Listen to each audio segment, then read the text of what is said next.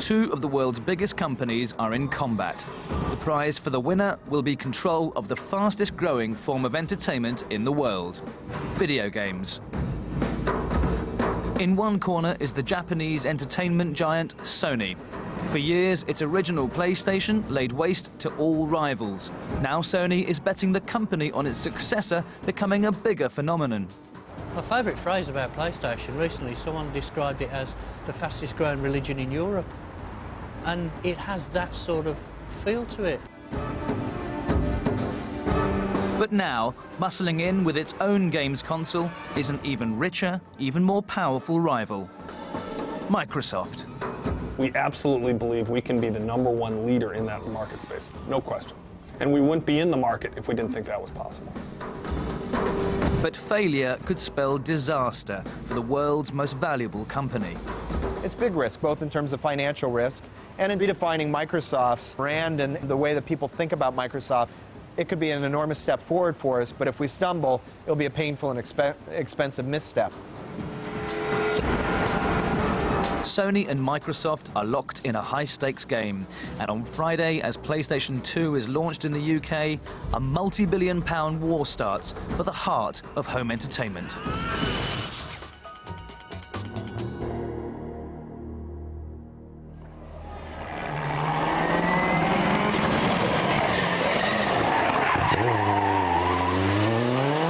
Only 6 weeks to go till the UK launch of PlayStation 2. Its success will depend on it having the best games. This is all going on, you know. Martin Kenright is developing a driving game for the new console. Martin's come with a sound recordist to the San Remo rally in Italy to get the game's sound effects just right. In the game's war, developers go to extraordinary lengths to make their creations as lifelike as possible. He must be taking his grandmother to the shops, I think. We're here to do basically as much research as possible on the tracks, on the environment, on the cars, to meet all the teams, and basically to get every bit of reference we need to make a computer game. Games are no longer made by lone programmers in bedrooms. Millions are now spent on games production. We've been developing the game for about a year now, and we're reaching some pretty big deadlines where we have to have the game almost feature complete. And probably in the next 3 or 4 weeks, some big decisions are going to be made about whether we're going to do, 3 or 4 subsequent sequels. So it's quite an important time, especially for us to get all the final polish on the game. Martin's game is due for release next summer, but even at this early stage and without the sound effects, it looks promising. £1 billion of game software was sold last year in Britain alone, and with console makers taking a cut on each one, hit games and star developers are crucial ammunition in the games war. Two of the business world's fastest movers, Sony and Microsoft, are vying for the supremacy of the booming video games industry. The games market is a cultural phenomenon. As a form of entertainment, it's been vastly underrated, and yet in terms of sales, it's bigger than movies, bigger than videos, and fast catching up with the music business. And as current market leaders, Sony are in pole position.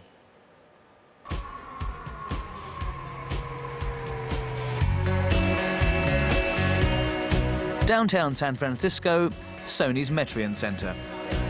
The release of PlayStation 2 has been staggered around the world. Now, 5 weeks before the UK launch, America has its turn. 1,000 games addicts have queued up all day, desperate for the new machine. Doors open at midnight, but until then, people in the line endure some old-fashioned entertainment.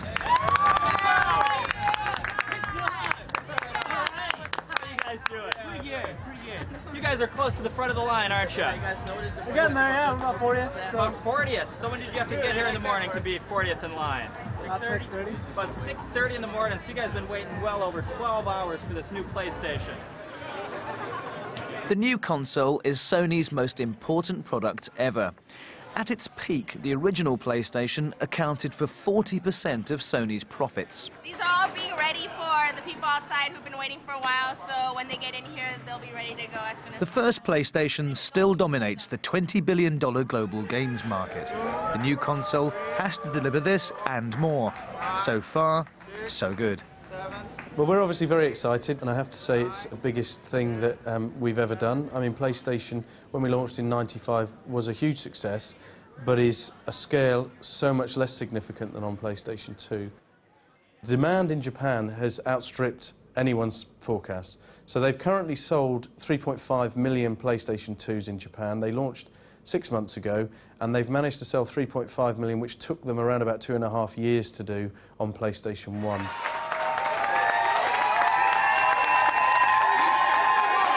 First in line is Paul Krivsda. Young, cash-rich, and with ample free time, he is the perfect PlayStation customer for Sony.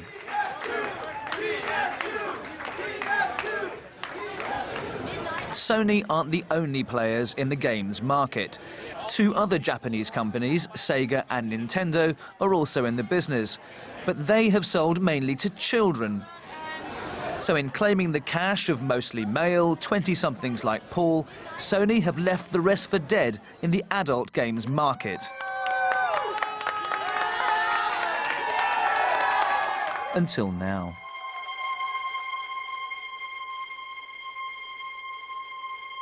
PlayStation's grip on this grown-up market is about to be challenged by the richest kid on the block.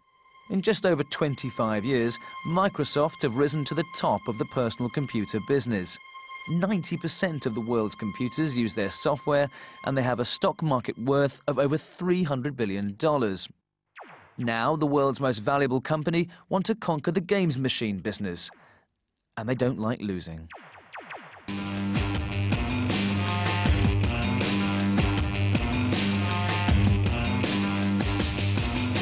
Redmond, an hour outside Seattle, at Microsoft's Games HQ. 1,000 people are plotting here to make their company the kingpin of the games machine business.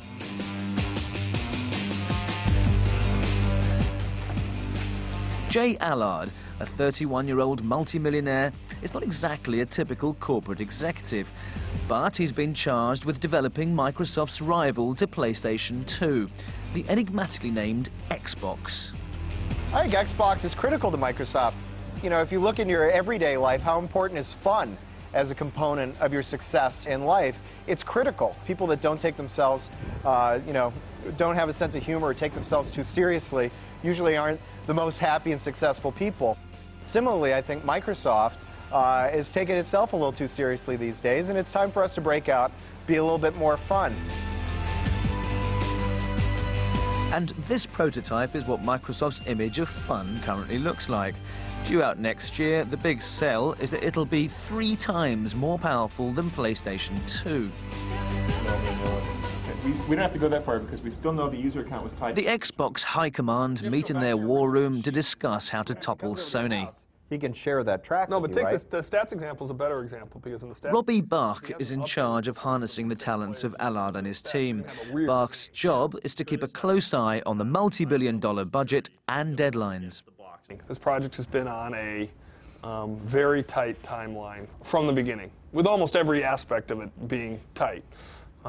We're right on the edge of having several big breakthroughs. We're also at the point where we got to start making the tough decisions. Sure, absolutely. Right? We're at the point where we've been kind of dreaming for a year or however long it's been, and we've had a lot of grand ideas, and some of those areas are just not going to be there for launch. Where can you manage that? The Xbox is Microsoft's biggest ever project. If you compare it to something like Windows 95, this will be dramatically bigger than that in terms of our focus, our effort, and our intent to be successful. Obviously, Windows 95 at the time was a big event, but when you look at what we're trying to do, we're trying to reach consumers around the world with a new message and a new product. That's going to take a scale and a commitment and effort that Microsoft's never done before. Over the short lifetime of the video games industry, the technical capacity of the machines has improved rapidly. Year on year, consoles have provided clearer graphics, better audio, and more exciting experiences for the player. Games technology, and which company boasts the best, is then a key battleground for both Sony and Microsoft.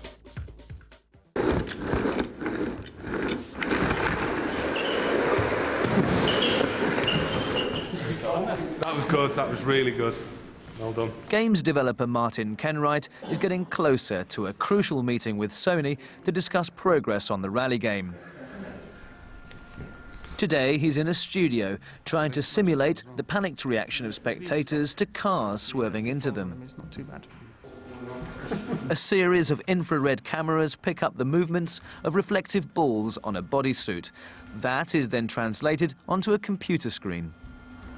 What we're trying to do is, you know, the whole idea of a car coming at 100 miles an hour is you've got to get out the way. But, you know, your first instinct, you're going to dive like a goalkeeper, and it'll look, you know, a little bit false. So you've got to kind of put all the mass, all your body weight up into the top half of your body and literally just throw yourself across the way. No arms. Just no arms, no legs, and don't think about your landing. You'll be safe. Trust me, you'll be okay.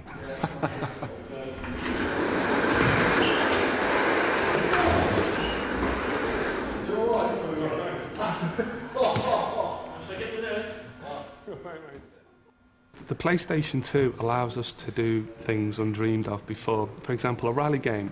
We now have the technology where we can create thousands of people, we can create spectacular terrain, we can create weather, we can have trees blowing in the wind, we have mud, dirt. It just feels, you can almost have to wash your hands after playing it, it feels so real. Martin's team are working round the clock for his big meeting with Sony. But Sony aren't the only console makers interested in Evolution Studios, his company.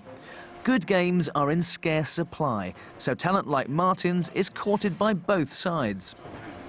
Microsoft, from my own personal experience, are very serious.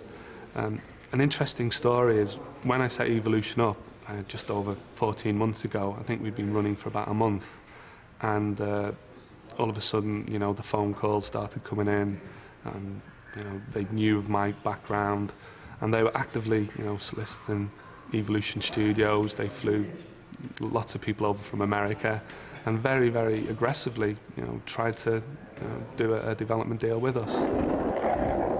Although in the end Sony signed Martin up, Microsoft struck back by announcing they'd done deals with 170 other game development studios. Developers are eager to work on Jay Allard's machine, which is designed to be more powerful than PlayStation 2. Quite simply, the Xbox boasts more advanced graphics to play with. Our focus and our attention is on the most compelling experiences. And the experiences on a video game console are all about the games. So really, when we've designed Xbox, we designed it for the game developer. It's really a system by game developers for game developers. And by appealing to their needs and their sensibilities, we actually think that we've created not only the most powerful, but the most approachable and friendly box for game developers to realize their creative visions. While designing what they believe to be PlayStation-beating hardware, Jay and his colleagues draw inspiration from an old favorite. Seamus, baby. Oh, hey, it's good to see you're working hard today, too. Double or nothing, what do you say? I don't know, man. You got game today? I don't know, man. This is a 20-year-old machine called Robotron. Oh, this is the literature of video game. This is the penultimate video game. This is the old man in the sea of video games. This is the Aesop's Fables of video Pay special attention to the score between player 1 and 2. Ironically, it was at this gaming dinosaur that many key decisions were made about the kind of features the Xbox will offer. Really, a lot of the Xbox design came into being at this machine, where Seamus, myself, and some other guys on the team would come down routinely to the Robotron machine after hours and hours of work for late night, for some late night relaxation, and we would debate features, and we'd have an argument about feature. I wanted it out, he wanted it in, and we'd play for it instead of flipping for it or making some kind of educated decision. Instead, we would earn it.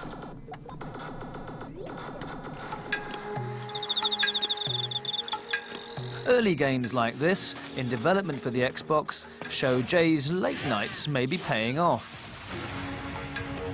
The sword has been drawn. Microsoft want to beat Sony at their own game. Technology is not the only arena in which video games companies compete. Because when two of the world's most powerful businesses clash, it's credibility that becomes an issue too. And when the customers that both Microsoft and Sony are targeting, young, style-conscious adults, a notoriously fickle consumer group, it's clear that branding and image become critical. the Brixton Academy in London.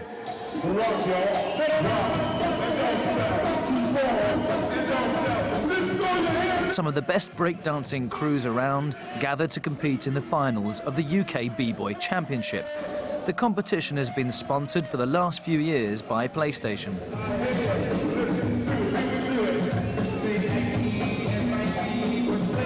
Alan Welsman was one of PlayStation's earliest employees.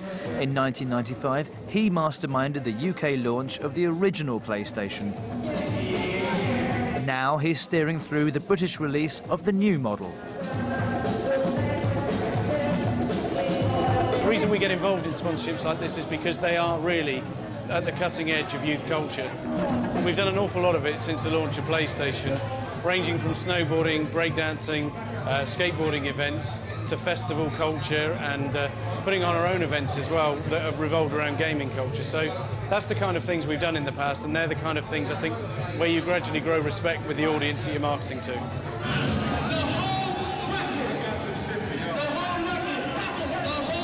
This was the key to Sony's success with the original PlayStation. With just a few weeks to launch, Alan is coordinating a major campaign to reinforce that message for PlayStation 2. It has to hit home, because as Sony are all too aware, the threat from Microsoft looms large. Microsoft probably has a different audience at the moment, but will be trying to step into that audience that PlayStation has nurtured for the last 5 years. The truth of it is that Microsoft have got deep pockets and have got a will to get involved in this business, so we expect them to be fierce competitors.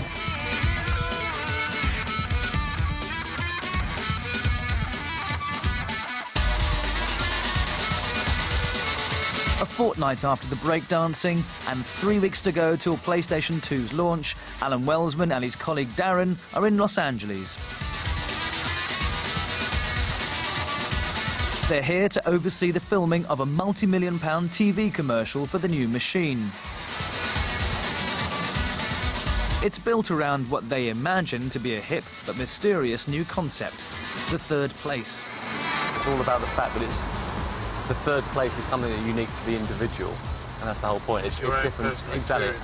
It's everybody's own personal idea. What I really like is the fact that it's that thing where you really aren't sure that and what we're going to get is it's going to definitely make the consumers feel that they won't be 100% sure of exactly what it is or whether it's good or bad. It will really disorient people and make them feel slightly uncomfortable, which, of course, for the audience we're going for is exactly what we're after. The ad is being directed by Hollywood legend David Lynch, creator of Blue Velvet and Twin Peaks. Like that. And you got to see Jason. It's all got to be orchestrated. Gary, put your thinking cap on. Then stop, and then whip it out with the face. Wow, Gary, jeez. It's Lynch's task to visualize the third place, a dimension somewhere between reality and fantasy, the PlayStation experience. A baffled Alan Welsman lets the movie magician loose with his tricks. That's good, Dave. Okay. Fire! Okay, this is so beautiful. If it's not too clear what it's about, then Lynch must be doing a good job. Excellent work, everyone.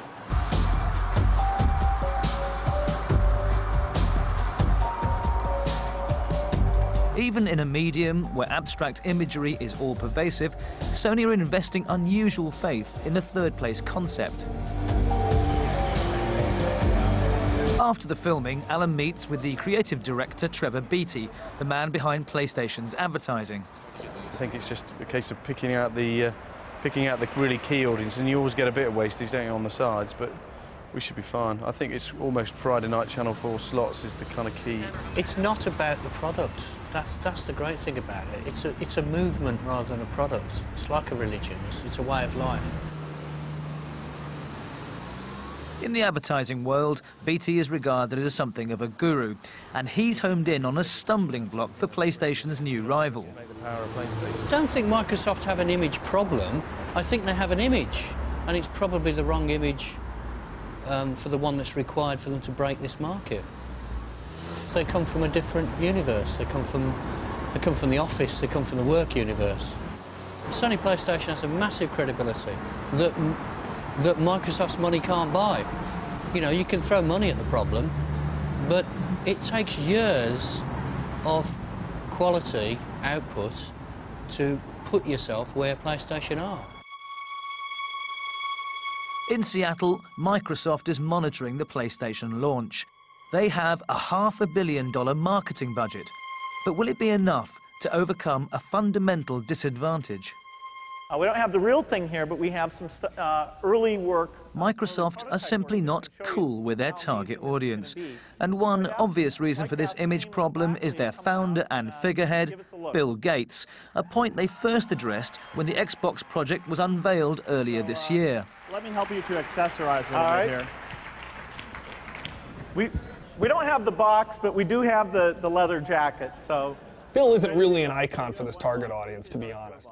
You wouldn't think of him as the guy who walks around with 3 earrings in his ear and has, you know, a different kind of clothing style than most people wear. And so you really have to think about him not as much as an icon for the target audience, but an icon for Microsoft's commitment to the platform. And the icons for the target audience are people like Jay Allard, who really live and breathe in that environment.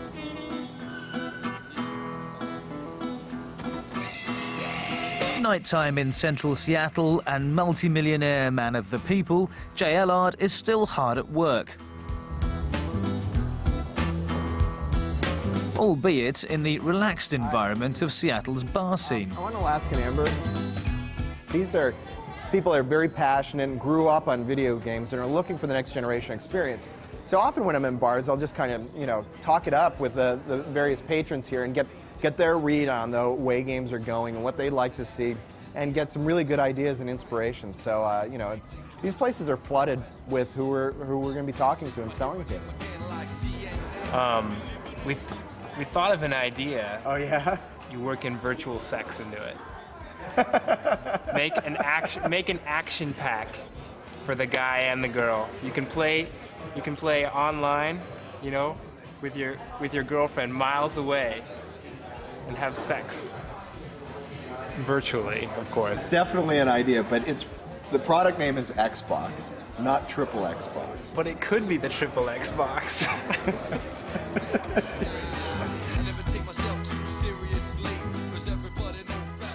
I'll tell them a little bit about Xbox, and they'll say, well, what company is doing it? And I say, Microsoft. And sometimes you'll get the reaction, you know, Microsoft? What are they doing with the game system? Or Microsoft, you can't work there. You know, you seem too much like me to work at Microsoft. But often they'll come back and they'll say, wow, you know, I didn't think about Microsoft being a hardware company, but they probably will do a really good job at it. Microsoft know they've got some ground to make up in the credibility race, but they do have financial muscle, technical prowess, and a deadly serious desire to win. We absolutely believe we can be the #1 leader in that market space, no question. And we wouldn't be in the market if we didn't think that was possible. Even though dominance of the video games industry adds up to very big business indeed, there's an even more lucrative prize at stake here. Games consoles have become so sophisticated they can function on more than one level. Sony have declared as much. PlayStation 2 isn't called a games console, it's called a computer entertainment device. Basically, Sony want their baby to run your living room and suck you into a world of joined-up home entertainment. Back at their showcase Metrion Center in San Francisco, Sony are keen to offer you a glimpse of their vision of the future. And it's more than just about games.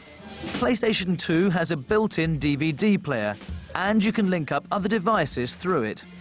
You'll be able to connect your camcorder to it, or a digital camera, or any home recording device, and a mini disc, something like that. You can connect all of these, so if you wanted to record yourself and put yourself into a game, or use some software on PlayStation 2 that allows you to compile home videos, whatever, you can do that through the PlayStation 2.